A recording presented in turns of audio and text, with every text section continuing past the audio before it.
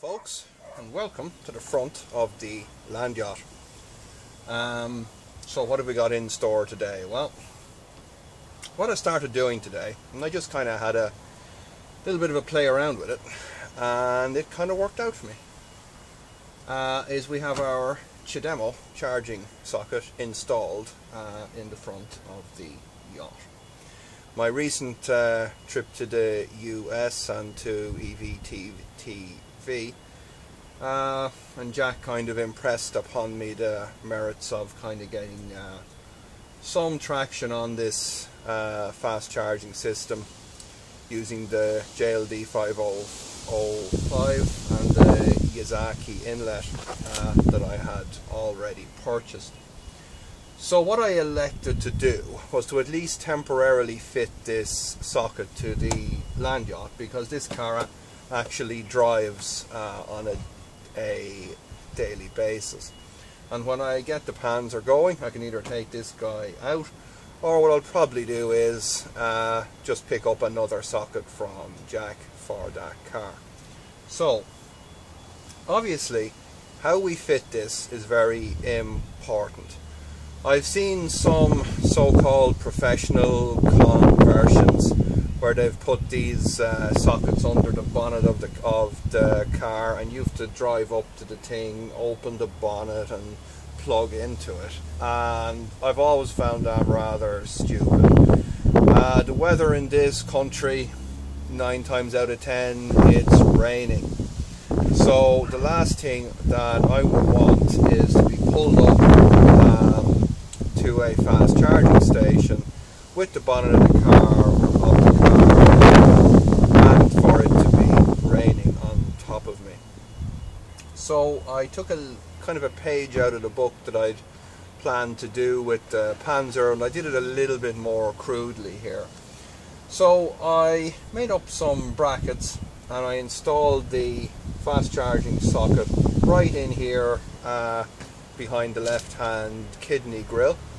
And what I did was I took a little piece of rubber sheet that I had, and I made a little kind of a fold down flap there, and the purpose of that is really to hide the socket and so forth, but also when the car is driving we're going to have 60 and 70 miles an hour wind and rain getting blasted in here. Now on this side I actually want that because the cooling radiator for the controller is right in here, but on this side that would be undesirable. So this means that I can drive the car right up to the fast charging point. I don't have to open bonnets or mess about. I can simply hop out, pull up this little flap, and my socket is right there. Just trip the door back, plug my charging plug in, just let the flap sit down on it, go ahead, do whatever I'm planning to do, come back, plug out, close my door, and then just kind of tuck that bit of sheeting back in there and I'm good to go. Now fair enough, it's a rather crude fix, but what would be nice to do would be to have get another one of these grills and rig up a kind of a hinging system where I could either hinge this back up or hinge it to the side possibly. But that's kind of an aside to getting the fast charging systems running. So I'll just pop the bonnet and give you guys a bit of a close up on just some of the bracketry and stuff, and tell you what I'm planning to do, so to speak. So stay with us. Alright folks, let's go visit the gas station. Absolutely no idea if this is going to work or not.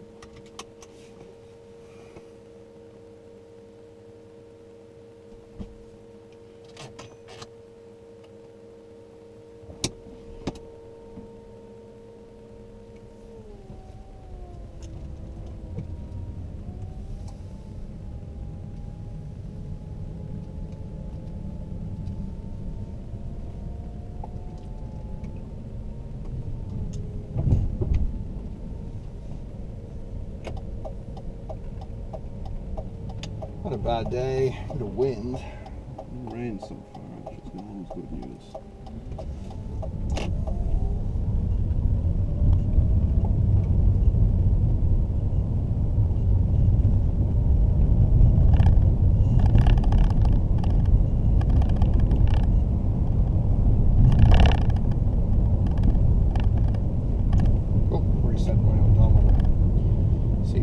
This first fast charging station really is. I think it's about 3.5 miles.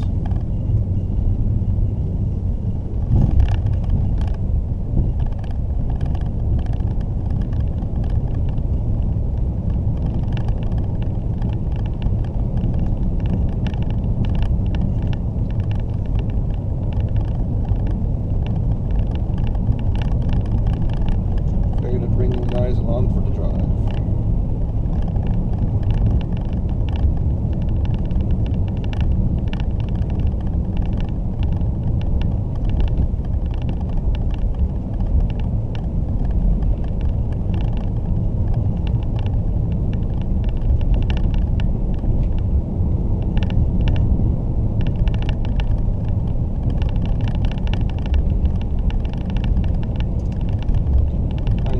Germans didn't really build this car for narrow Irish country roads, nor did they build the Panzer for them, so that's going to be more interesting.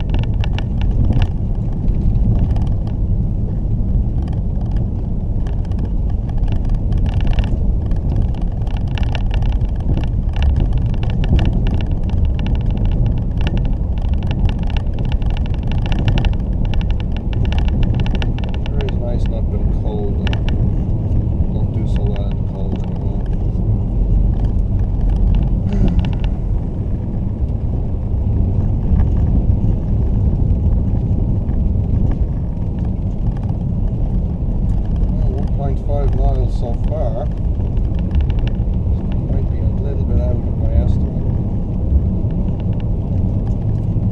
So the point of this trip is just to see if the plug on the Chademo fast charger actually fits, because it's a bit of a pistol grip kind of a thing on it, and we might foul on the bumper. So before I start wiring anything up, jump in the back. So before I go wiring up anything, I want to actually make sure that I can plug in a fast charger, which might be a good idea.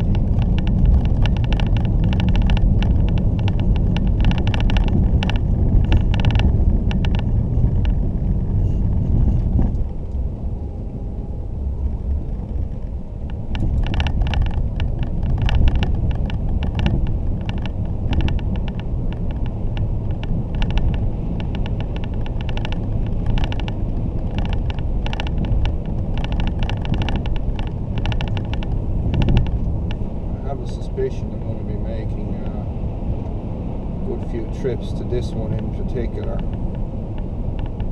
Try to work out the candle stuff, and the control signals are fairly simple. Notice the candle stuff will need a little bit of work.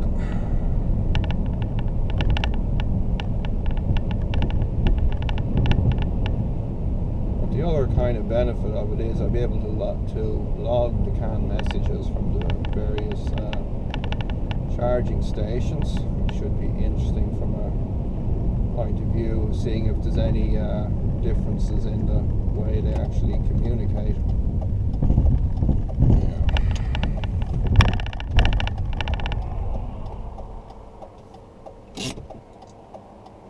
Come on, guys. Go, go, go, go, go, go, go. Come on, guys. Go, Mr. Toyota. Go.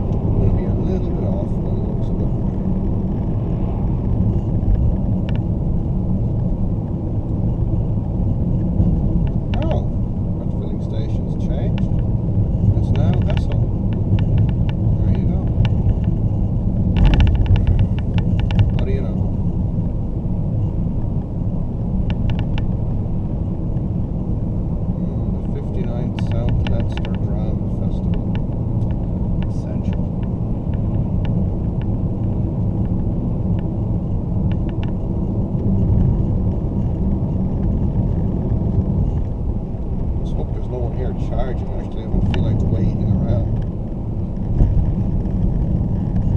Nearly there, folks.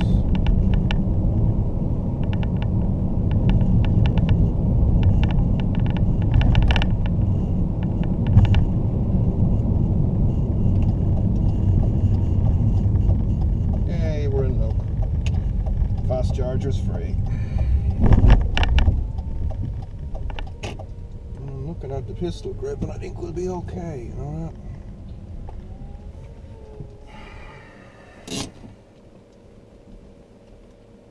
I'm not even going to switch off the car. Just going to go see if this thing will fit.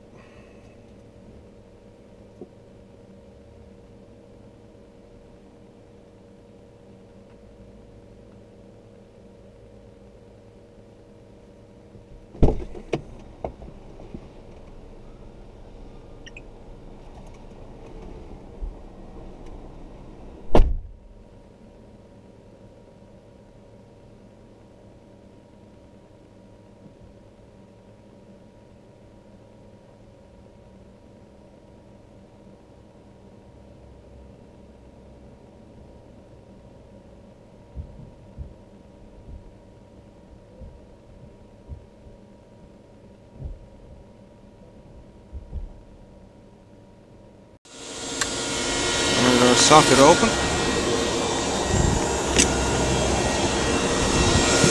Oh, this thing's big. I'm not going to go in there.